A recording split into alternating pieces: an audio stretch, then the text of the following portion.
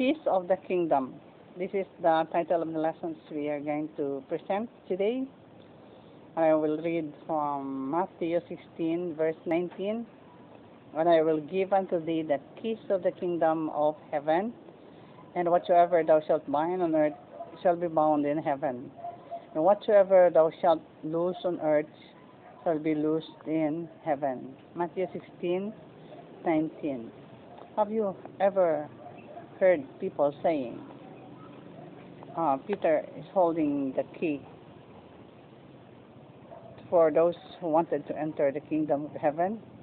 Yeah, even in the movies and whatever place we can see that, we can watch. But when Jesus and his disciples were at Caesarea Philippi, he asked them, whom do men say that I, the Son of Man, am? In Matthew chapter 16, verse 13, they mentioned what people say that thou art John the Baptist, thou art Elijah, thou art Jeremiah. And he turned to Peter and said, but whom say ye that I am, Peter? Peter was always ready to answer any questions, ready to volunteer the questions asked from the group, answered, thou art the Christ, the Son of the living God.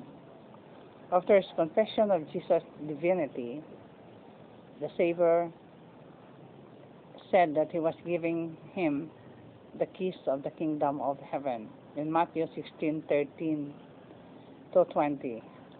So the statement of Jesus had given the rise of the myth of the kingdom of heaven, but he has the power to admit anyone whom he feels qualified for the heaven, and also to shut out anyone whom he feels is not worthy to be in the kingdom. So the thing is that he was given to the rest of Peter's disciples in Matthew 18:18. In other words, Peter didn't have the monopoly of the keys. And what do we mean by the key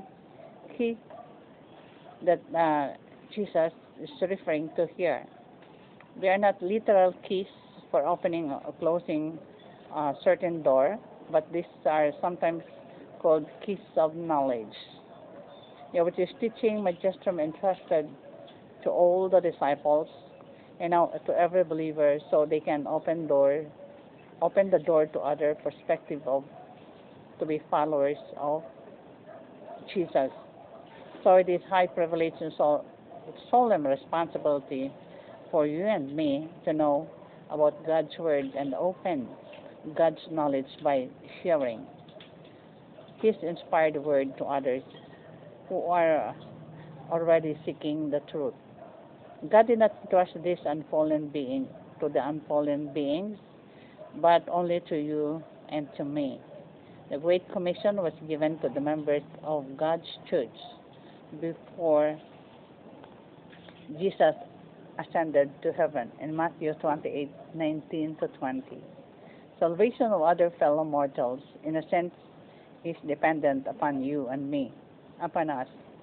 You and I are God's delegated teachers of the people, for he has entrusted the key of knowledge to us to open, as it were, the door of salvation.